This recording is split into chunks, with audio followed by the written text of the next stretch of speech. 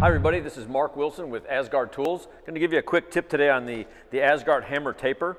At the bottom of the tool, here where the plunger rides inside, you can take a tile grout sponge and cut the corner off, just you don't need the whole sponge, and you can push it down into the inside of the tube here, and that will keep the inside from drying out. It's a neat feature, especially if you're in a drier climate.